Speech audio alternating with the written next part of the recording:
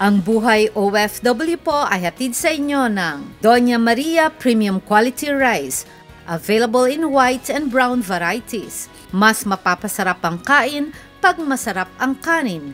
Miponica, just Ponica. Help keep yourself fit without giving up rice. Try tasty, fiber-rich brown rice. Just Ponica Brown, Miponica Brown, from SL Agritech Corporation. San Miguel Corporation, Daijo Gem, fine jewelry at Unit 125 S. Mason, Marina Way Mall of Asia Complex. Origani, we believe in a beautiful and natural skin. Visit us at Bangsar Shopping Center and IOI Mall, Kuala Lumpur, Malaysia. Black Pearl Wellness Institute by Marisa Del Mar, 3rd floor, Glorieta 5, Makati City. Southville International School of Foreign Universities. Make the choice today for your tomorrow. Buhay OFW. Every story touches me. Every time I hear any story of people being enslaved, I find it so unbelievable. Even now, 10 years later, I really can't believe that people do that to each other, you know? It's just almost, and for most people, I think it's incomprehensible. Buhay OFW. Gusto ko pong parang gusto ko pong magmalaki sa pamilya ko po. Kasi po magulo po talaga sa amin, tas gulong-gulo na po ako sa kanila. Parang may umaano po sa isip ko na iwan ko sila, magmalaki ako. Tininan ko kung kaya kong mag-isa. Buhay OFW. For 19 consecutive years, ang ating pong housing industry ay nasa peak ng success. And we would like to make sure that the trend will be going up, never ending po. Buhay OFW.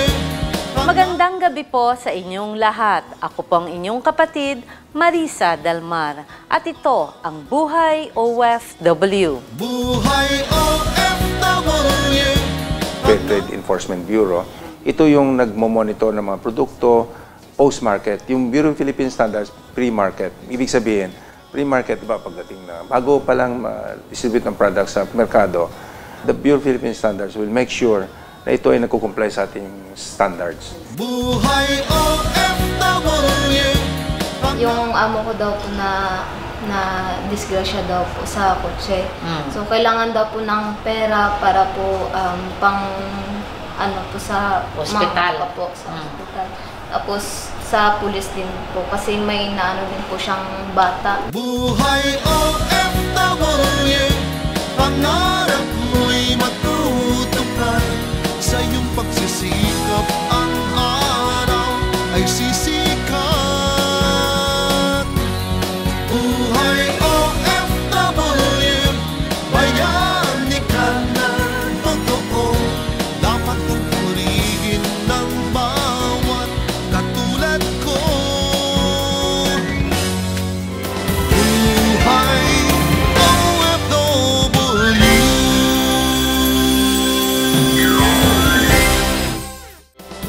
Buhay OFW.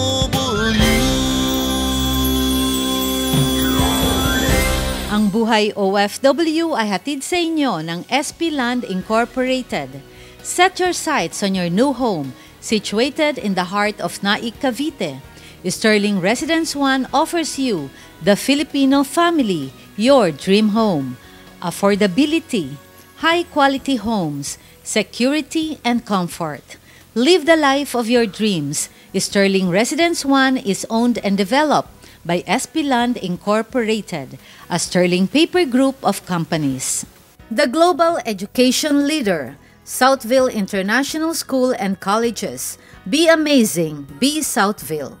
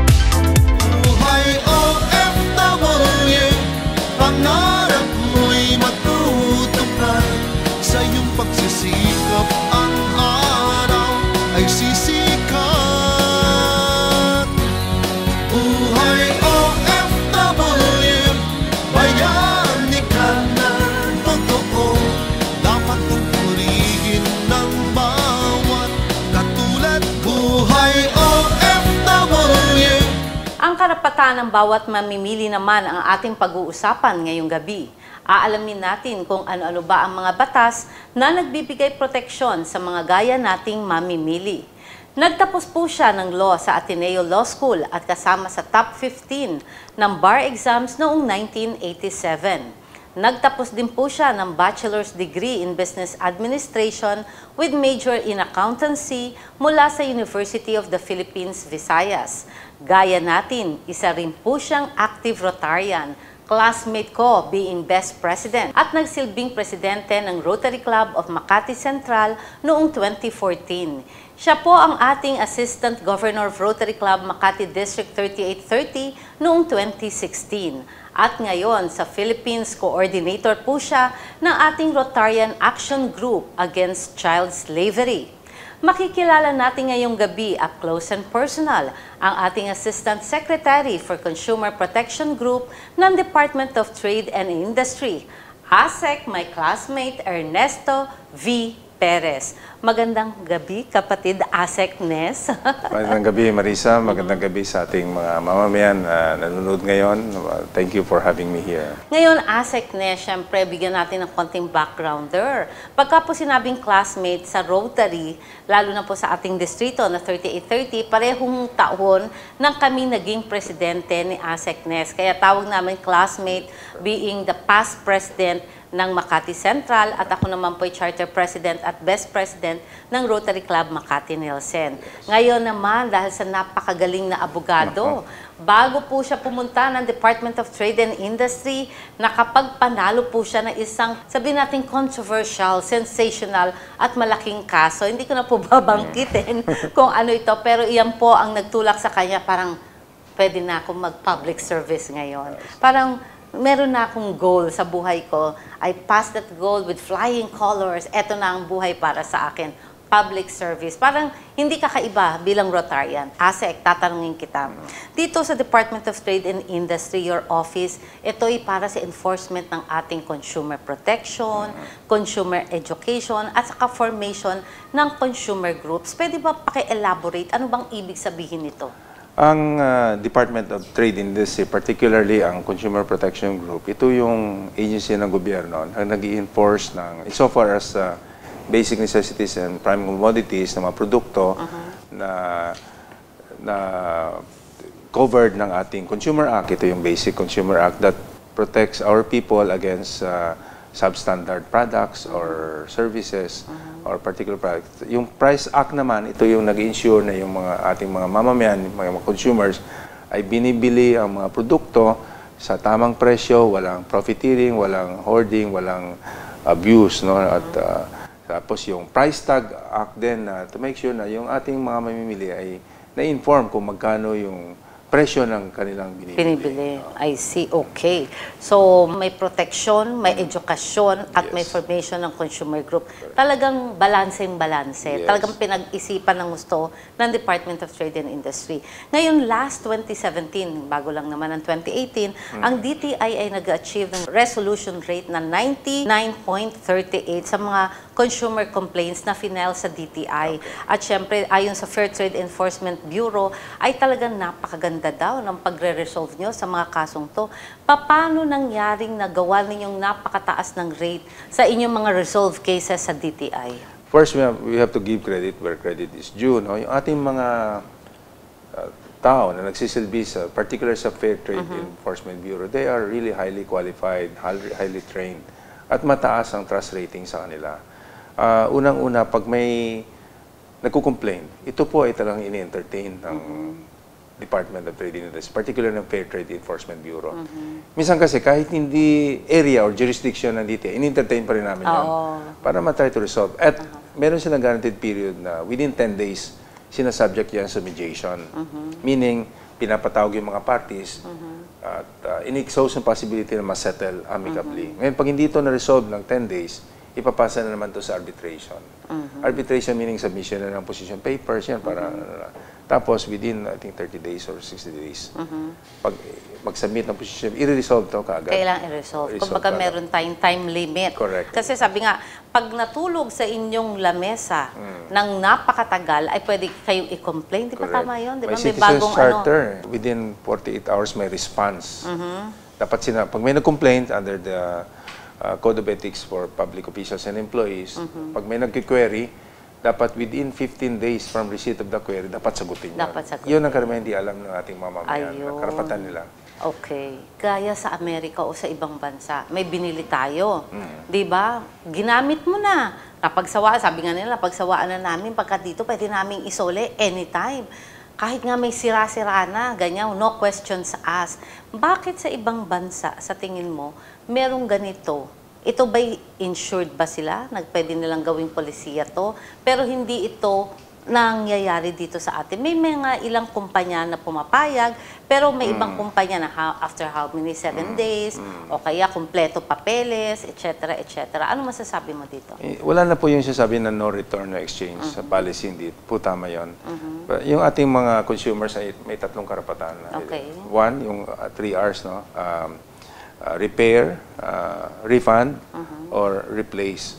Pero kahit sa Amerika, sa ibang bansa, pagbalik, dapat may proof na hindi naman nagamit. At hindi po inalaw natin na dahil nagbagong isip mo, gusto mo nang palitan. Hindi pa naman ang tama yun. Kasi sa DTI, we do not only protect consumers, but we also enable business. Kailangan patas naman. Kailangan patas businessmen naman. at sa consumers. Correct. Hindi pwedeng ibalik mo pero nagamit mo na. Hindi po tama yun. At saka, karamitan, okay, ay naku, gagalit yung asawa ko eh. Ang mahal daw ng pinamili ko, kailangan isole ito. Meron palang ganung factor. Hindi po tamang ground yun. Change, bago ka ng isip, Change pwede mo of nang heart, ibalik. change Hindi po of pwede mind, yun. di ba?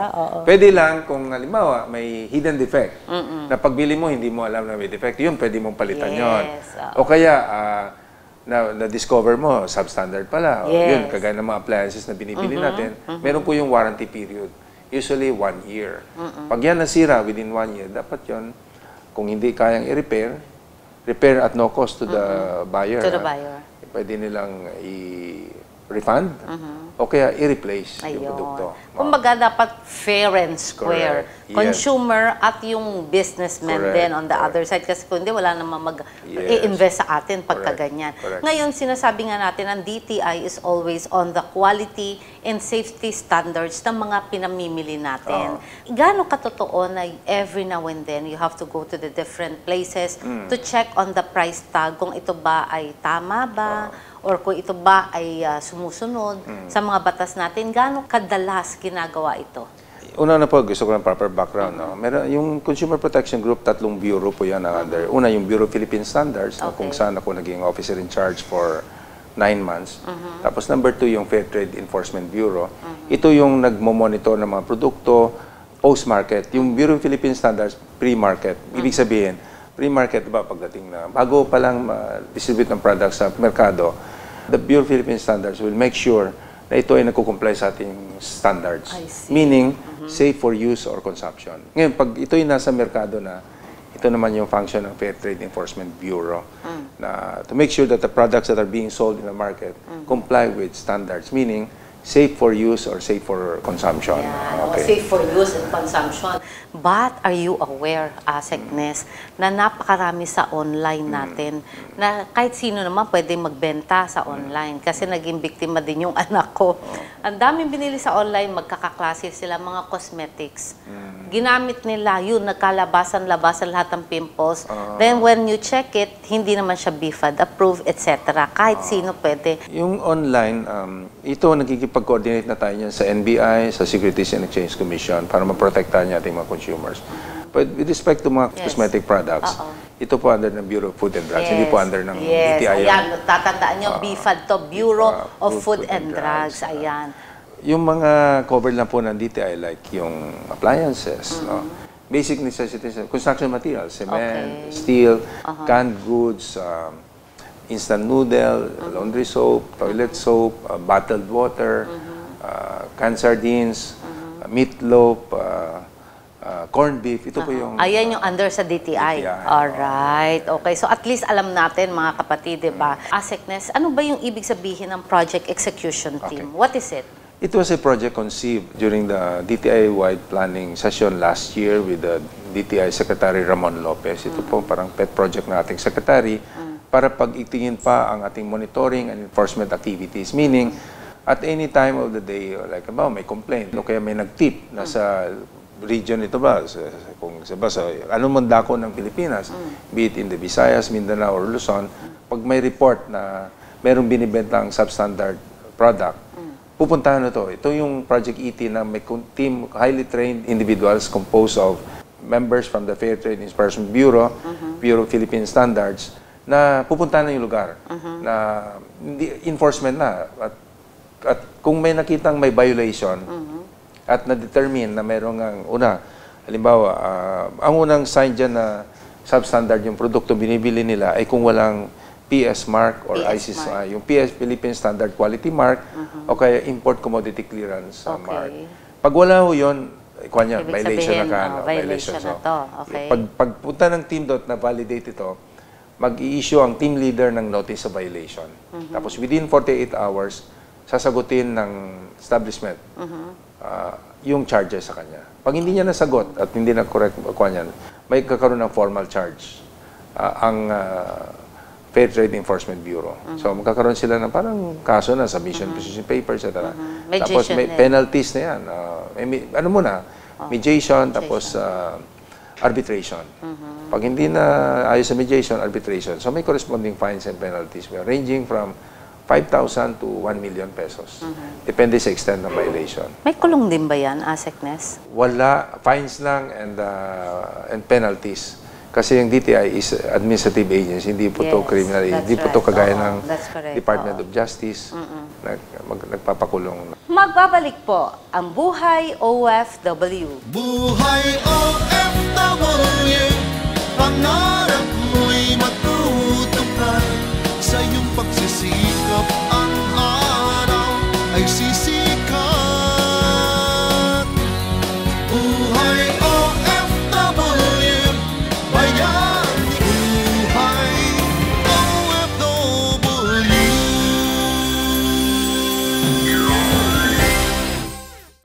Buhay OFW. Ang Buhay OFW po ay hatid sa inyo ng Doña Maria Premium Quality Rice, available in white and brown varieties. Mas mapapasarap ang kain pag masarap ang kanin. Miponica, Just Ponica. Help keep yourself fit without giving up rice. Try tasty, fiber-rich brown rice. Just Ponica Brown, Miponica Brown, from SL Agritech Corporation. The Global Education Leader, Southville International School and Colleges. Be amazing, be Southville. Black Pearl Prestige, when luxury and quality meet.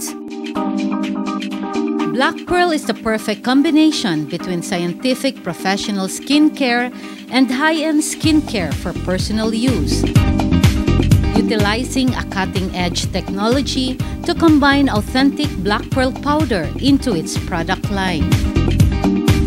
Black Pearl has established itself as a market leader in the luxurious and prestige category of the beauty industry.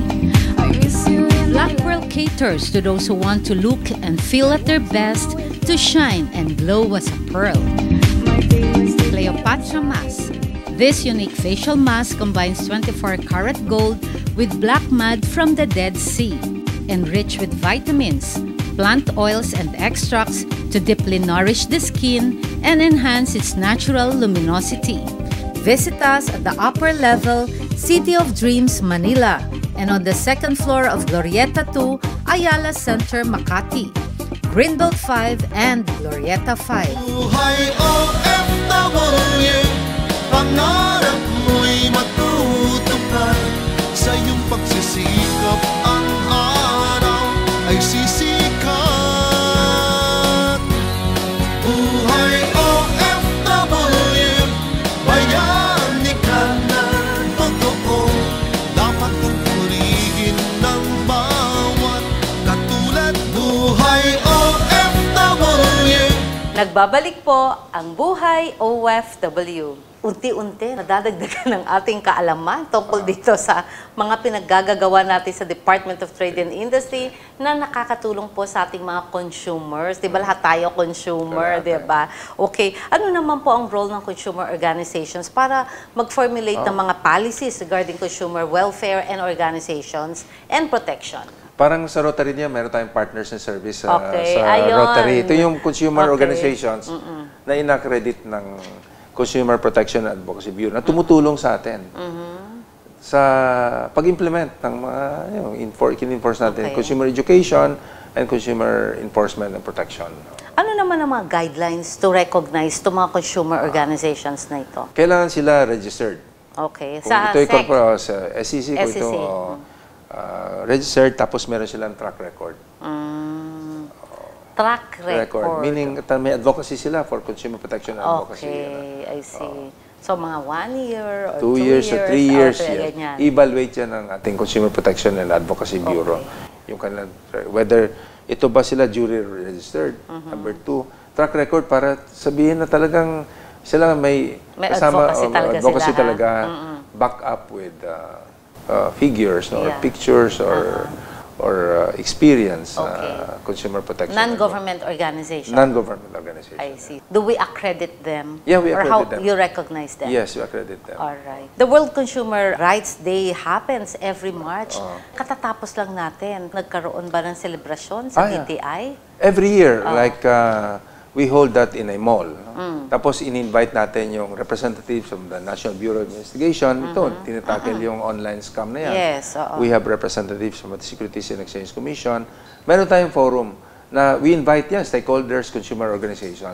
Pinapaalam natin sa ating mga consumers ang kanilang karapatan. Kasi everybody is a consumer. Yes. So everybody has a right. They have the right to use products that are safe for use or consumption.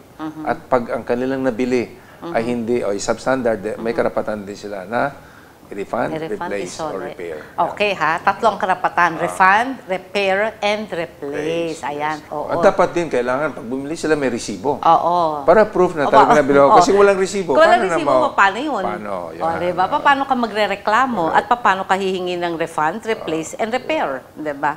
Okay. So, ngayon naman, syempre, mga overseas Filipinos natin, lahat ng mga pamilya nila na naiiwanan dito, sila ang mga consumer natin. Sila ang gumagastos ng mga perang pinaghihirapan nila sa abroad. Kaya napaka-importante po na naiintindihan nyo ang inyong mga benepisyo, ang inyong mga karapatan at ang mga proteksyon na dapat yung makuha mula po sa ating Department of Trade and Industry. Kaya wag po kayo mag-alala at nandito lamang po si Asek Nes Perez para po sa inyo. Dito naman sa Rotarian Action Group natin, kung saan ikaw ang head ng ating child slavery. So far, ano ang masasabi mong status na ngayon ng ating child slavery? Actually, meron tayong, dati nag-impulsa yan, yung Rotarian Action Group Against Child Slavery. Pero dahil nakita nila, this is a base in United Kingdom. Dahil nakita nila na ang slavery, modern day slavery, is not only confined to children, in-expand niya. So any form of slavery, isang tawag na ngayon is Rotarian Action Group Against Slavery. Ayun. Para hindi na tinanggal na tayo ng child. Okay, tama naman yun. So, Rotarian Action Group Against Slavery. At ikaw ang head dito sa atin Philippine sa Philippines Coordinator tayo. So far ba, meron na ba tayong nauumpisahan o pinaplano para sa action group natin sa slavery? Actually, even in the United Kingdom and in the States, hindi siya yung advocacy na para expand yung knowledge ng ating mamamayan. That there is a problem na yung slavery even exists today. We call that yung modern day slavery. Yeah. Ito, hindi lang ito nakukonfine sa sex, no? Kundi any form that restricts the travel of person is considered a slavery. Like for instance, itong ating mga OFWs na pinapadala. This is a form of slavery, lalo na, meron tayong batas that was passed as early as 2012, na-amend in 2013, which is called the Anti-Trafficking in Persons Act. Wherein, no, pag ang worker na pinadala natin ay required to submit their passports to their employer, this is a form of trafficking or promoting or facilitating trafficking in person. Yes, Kasi nire-restrict mo na yung movement ng tao. Pag ang domestic helper is required to submit or to turn over his or her passport to employer, nire-restrict mo na yung travel ng tao. This is a form of trafficking. Sinasabi natin pong slavery, it's practically, ito po ang anti-human trafficking, kung saan ang ating si Asek Nes Perez po, ang ating pong legal head po, legal consultant sa ating anti-trafficking OFW movement.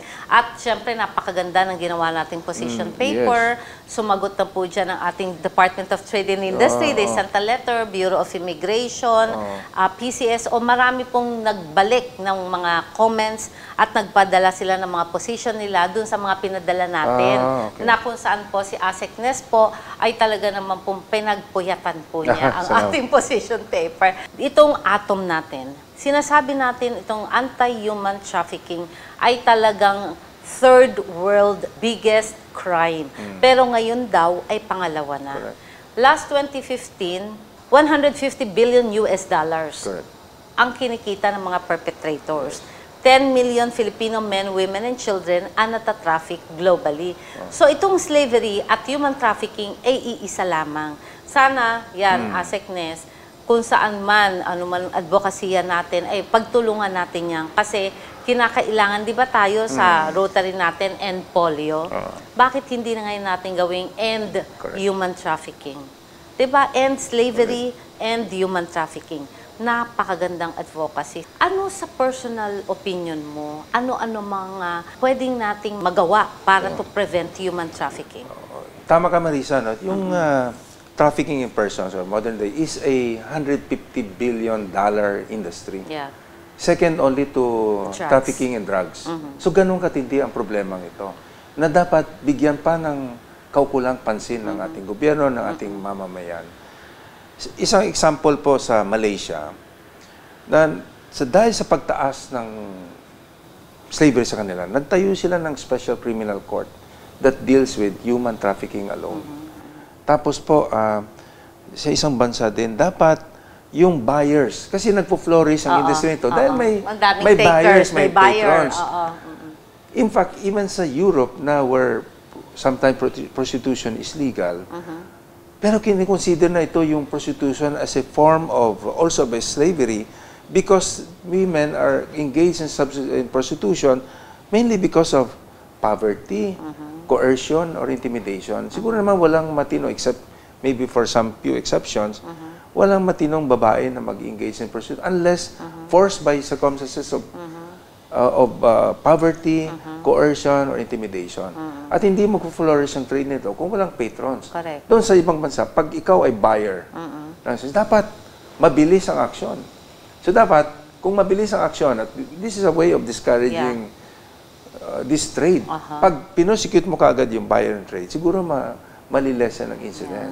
Siguro dapat sa Pilipinas, strengthen our enforcement, law enforcement. Like number one, kung nagpo-flourish ang trade nito dahil merong patron or buyer. May buyer. So para ma-curtail to, ma-limit, kailangan automatic, pag ikaw ay caught in the ACA, buyer or patron ka ng mga brothels engaged in, dapat immediate ang prosecution. Ayun. Siguro dapat mag-suffer din naman siya. Huwag naman ganoon, di ba? Oo.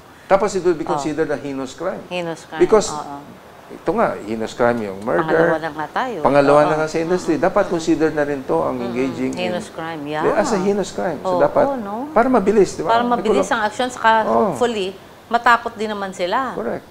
Hindi na basta-basta itong ginagawa natin. Mukhang pinagtutuunan na tayo ng talagang ng pansin ng ating gobyerno. But I would like to thank ang ating si Pangulong Duterte na talaga namang very supportive siya.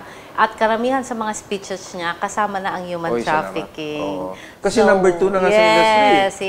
Yes. Kaya sabi ko nga, kung ano daw maitutulong niya sa atin sa human trafficking, don't hesitate to call his attention. And he is much willing to give way para bigyan tayo ng audience. Alam naman natin, ating presidente talaga. Sobrang tutok sa kamal niya mga OFWs natin. Especially sila kasi yung unang-unang nasa frontline na natatraffic. Sila yung nagtatrabaho sa abroad. Diba? Siyempre. Tapos ang dinadala na lang income sa gobyerno, constitute 10% of our gross domestic product. 30 billion US dollars. Can you imagine? Kaya sabi ko nga, kaya ang pagmamahal ni Pangulo sa ating mga OF ay talaga namang hindi matatawaran, diba? Kaya sabi ko nga, magtulong-tulong tayo. Pag-usapan natin ng husto, ASECNES, itong ating Rotarian Action Group against slavery, at sana mapagtuunan din ng pansin ng Department of Justice. Yes. Kasi being the chairman of IACAT, itong ating interagency for trafficking, ang DOJ po, ang chairman dyan. So hopefully, hari nawang maging daan tayo, 'di ba? Tayo lang naman tutulong lang. Hopefully mapalaki natin 'to at sana nga makasama na natin ng husto ang Rotary tungkol dito kasi pagka ang Rotary ang nag-move, talaga naman magigiba sila. Kasi we are one voice. Parang one world tayo, 'di ba? One voice, one word, one heart. Kaya sana magawa natin ang paraan nito. Tama ka man. We have to start with something. Kailangan umpisahan natin ito, yung advocacy na ginagawa. Napakaganda ito. Maybe we can start with creating awareness. Paalam natin sa ating mamamayan, sa mga tao, na ganito katindi ang problema natin on slavery. Siguro mag-umpisa tayo nito, advocacy. Tapos sana, ma-encourage natin yung ating mamamayan na mag-report. Yes. Mag-complain. Siguro meron tayong hotline. Yes. Kung meron silang information, yes, assured naman nila kanilang safety and confidentiality, i-report nila. Meron tayong hotline, tapos i-verify nito. So, coordinate tayo with the NBI, with the police, imbestigahan natin. With the other agencies. At huwag po kayong mag-alala, ang ating consultant, batikang abogado. Di ba? Ating presidente, nasa likod naman natin. Nasa likod naman natin, di ba? At ang ating Rotarians, check naman siguro, no? Na susuporta rin sa atin at mga organisasyon pa natin, di ba? Tama ka, no? Sabi mo, if you have a program like End Polio, dapat meron tayo End Slavery. And human trafficking, di ba? Sana marinig tayo at maging maganda ito. ASECNES, bigyan mo ng mensahe mga kapatid natin, mga consumers, ang ating mga OFWs all over the world, lalo na dito sa position mo dito sa Department of Trade and Industry. Mga kababayan, tayo lahat ay consumers. Tayong lahat ay may karapatan. Bilang consumers, may karapatan tayong mag-complain. May karapatan tayo na ating mga binibiling produkto ay complies with standards, meaning safe for use or consumption. At pag ito'y tayo nakabili ng isang produkto na substance, meron po tayong karapatan na mag-complain. May karapatan po tayo na i-demand ito ay either i-repair, or refund, or i-replace. Meron po tayong Department of Trade and Industry, Consumer Protection Group, na handang tumulong. Padala nyo inyong complaint either by email or by snail mail. At ito po kayo nakakasigurado na within 48 hours makakarinig po kayo from the Department of Trade and Industry, sasagutin ang inyong reklamo. Papatawag po natin yung subject ng complaints. Of course, siyempre bilang mga mamamayan at mamimili, we should also be aware of our rights at proof natin. At the end, we do not only protect consumers, but we also enable business. Make sure lang po na yung binibiling produkto, itago po nyo yung mga resibo. Kasi yung resibong ito, magpapatunay na yung binili nyo ito, ay binili nyo ito sa establishment na ito at covered ng warranty.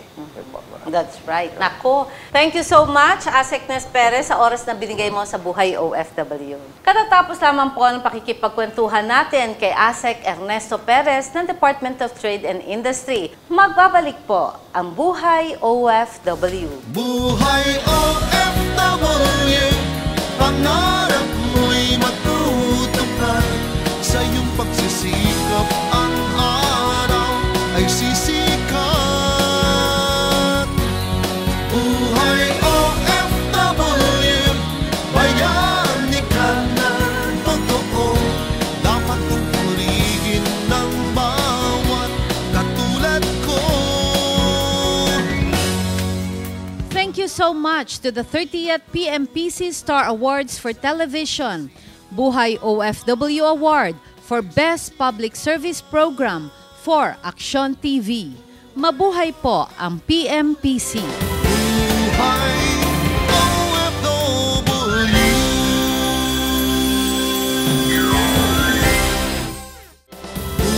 Buhay OFW.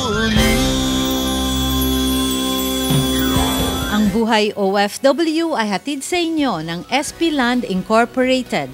Set your sights on your new home, situated in the heart of Naik, Cavite.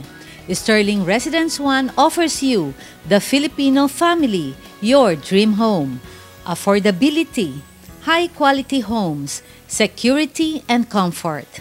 Live the life of your dreams. Sterling Residence 1 is owned and developed by SP Land Incorporated, a Sterling Paper Group of companies.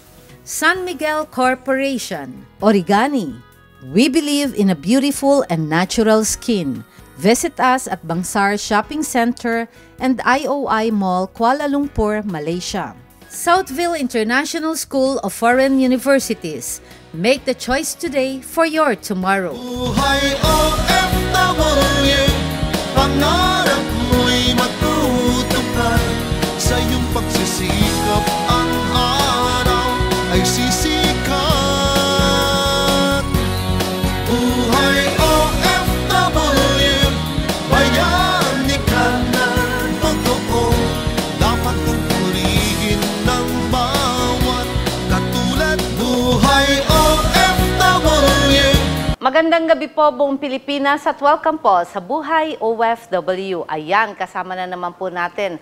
Ang mga kapatid po natin ngayon ay mga nakangiti. Dati po pagkausap natin sila, mga nakasimangot, malungkot, umiiyak. Pero dahil gumaganda na po ang kanilang buhay, ngayon naman po ay nakangiti na po sila mula pa rin po sa Buhay OFW. Ayan, kapatid Nikki at Lynn, kamusta na kayo? Okay lang po.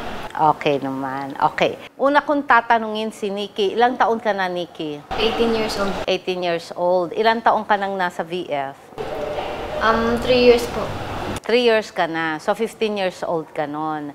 Taga saang probinsya ka? Leyte po. Leyte. Ilang kayo magkakapatid? 6 po. 6. Pang ilang ka? Pang-5 po ako. Nagtrabaho ka ba nung nandun ka sa Leyte o hindi? Nag-aaral ka doon? Nag-aaral po ako sa Leyte po. Hanggang anong grade? Hanggang grade 6. Grade 6. Natapos mo? Hindi po. Hindi ko po natapos yung grade 6. Okay. Bakit hindi mo natapos? Dahil po sa hirap po ng buhay po. Okay. Tapos nag-decision po ako na magtrabaho po. Tapos yung kapatid po ng kuya ko po, siya po yung nag-alok sa akin para po magtrabaho po dito sa Manila. Kapatid ng kuya mo o kaibigan ng kuya mo? Ano po, asawa po. Asawa ng kuya mo ang nagdala sa'yo para magtrabaho ka sa Maynila. Anong naging trabaho mo dito sa Manila? Kasambahay po. Kasambahay. Saan? Sa Paranaque po. Parañaque. Okay. Gaano katagal ka naging kasambahay? 2 months lang po ako naging 2 kasambahay. months? Okay. Ilan sila sa loob ng bahay? 4 lang po kasi 2 lang po yung anak nila. Noong nagtatrabaho ka doon, maayos naman ang pakikisama sa iyo ng 2 amo mo. Wala naman kayong problema. Wala naman. Pinapakain naman kayo ng maayos. Sinasweldahan ka naman. Opo. Paano pumasok sa punto na nagkaroon tayo ng parang budol-budol na issue dito? Paano ang nangyari? Ikwento mo sa amin.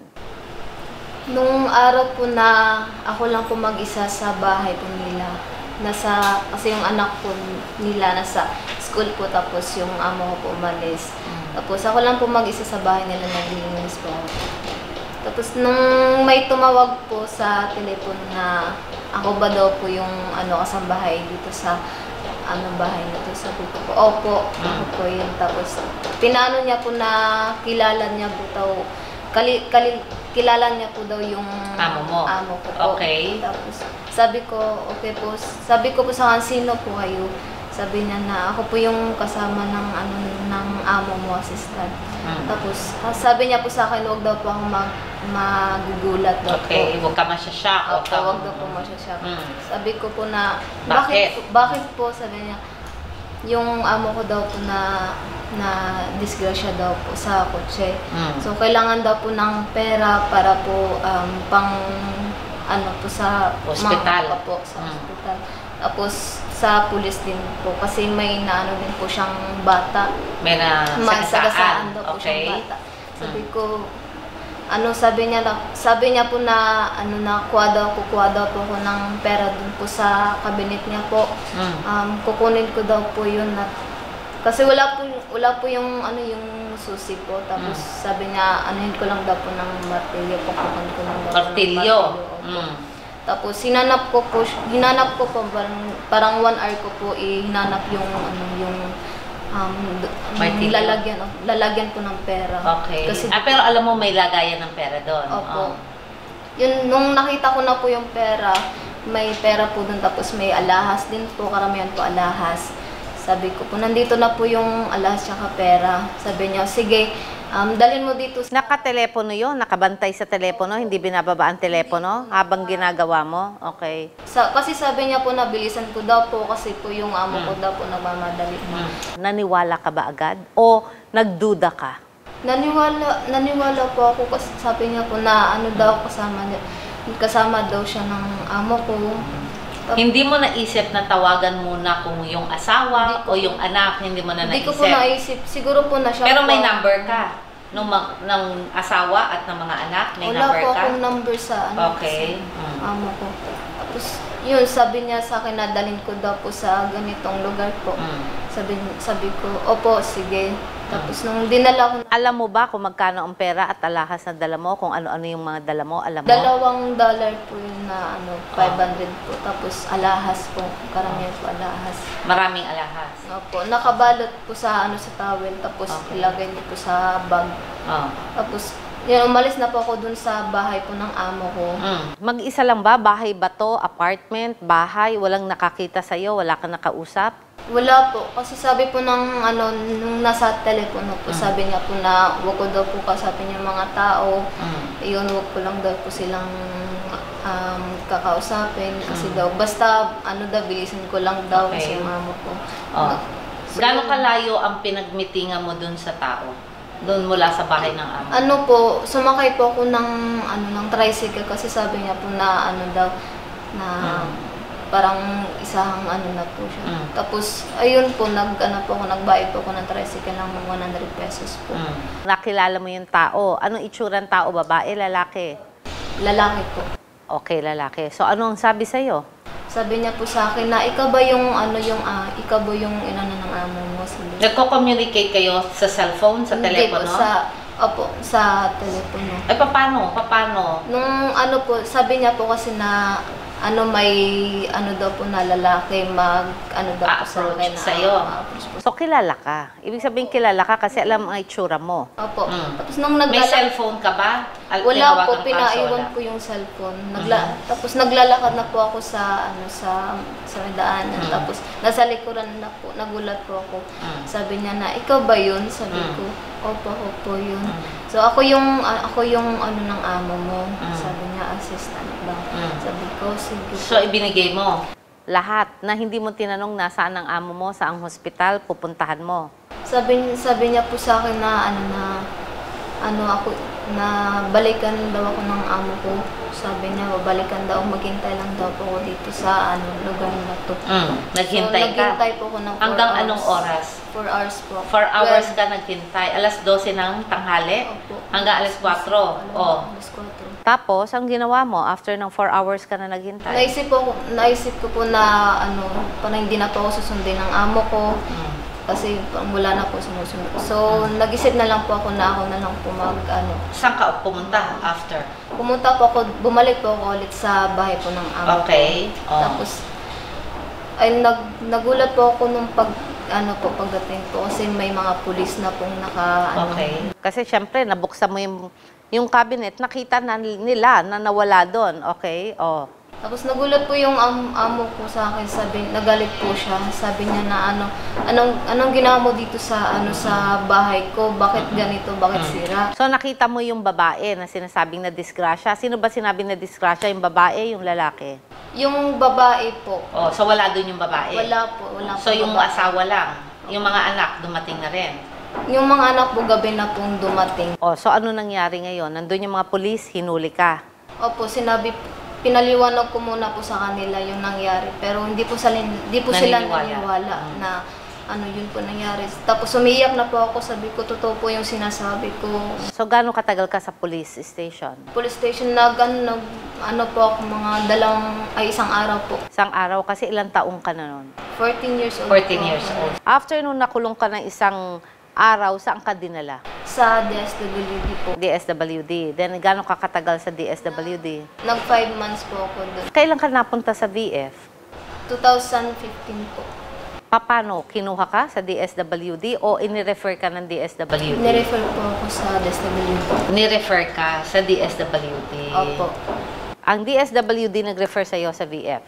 Opo. Okay. So ngayon, anong ginagawa mo ngayon sa VF?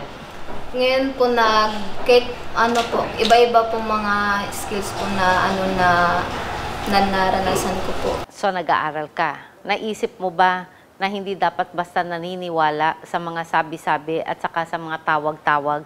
Kung hindi, titiyakin mo muna next time, kaklaruhin mo, tatawagan mo yung kamag-anak, kaibigan, o magsasabi ka sa within the surrounding na ganun ang nangyayari para sila yung mas matanda sa'yo makapag-iisip kung ikaw ba'y niloloko, tama ba itong ginagawa sa'yo, tama ba inuutos sa'yo.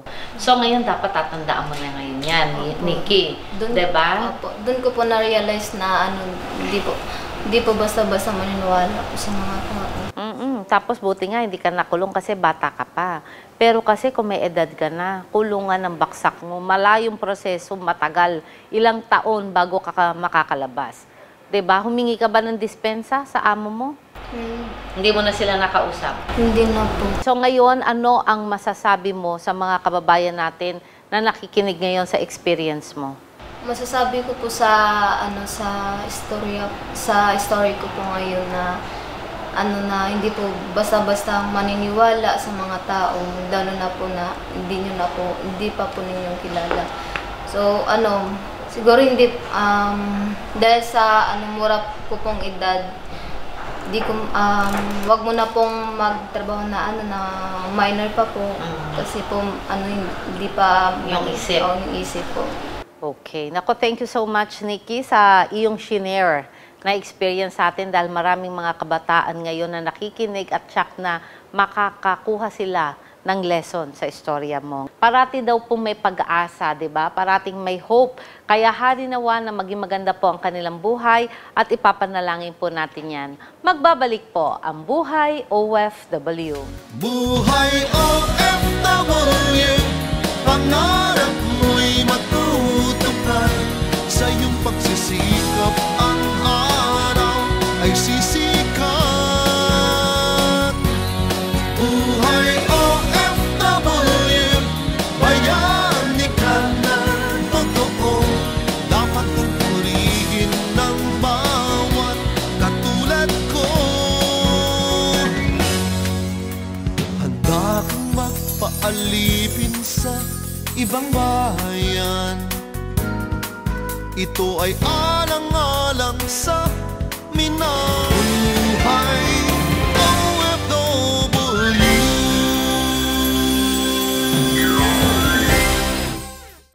Buhay OFW. Ang Buhay OFW po ay hatid sa inyo ng San Miguel Corporation, the Global Education Leader, Southville International School and Colleges. Be amazing, be Southville. Mapicon Philippines Inc., your total pest control solutions. Daijo Gem, fine jewelry at Unit 125 S. Mason, Marina Way, Mall of Asia Complex. Origani. We believe in a beautiful and natural skin. We believe in nurturing the harmonious relationship between nature and science to bring you the finest in organic skincare. We believe you should not have to choose between quality and price. So let Origani be your luxury skincare solution because compromising on your skincare should not be an option. Visit us, Bangsar Shopping Center and IOI Mall, Kuala Lumpur, Malaysia. Buhay OFW, pangarap mo'y matutupad. Sa iyong pagsisikap, ang araw ay sisikat. Buhay OFW, bayani ka na totoo. Dapat kong purihin ng bawat katulad ko. Handa kang magpaalipin sa ibang bayan. Ito ay alang-alang sa minamahal. Isusugal ang buhay kung kailangan nang ang mga minimithi ay makamtan. Buhay OFW.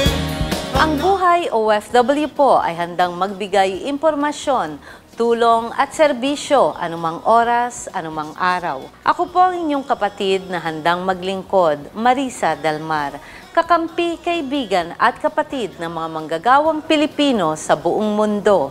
Ito ang Buhay OFW. Buhay OFW, pangarap mo'y matutupad.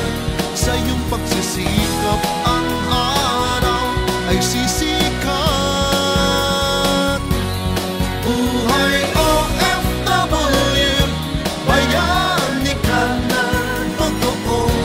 Dapat kong purihin ng bawat katulad ko.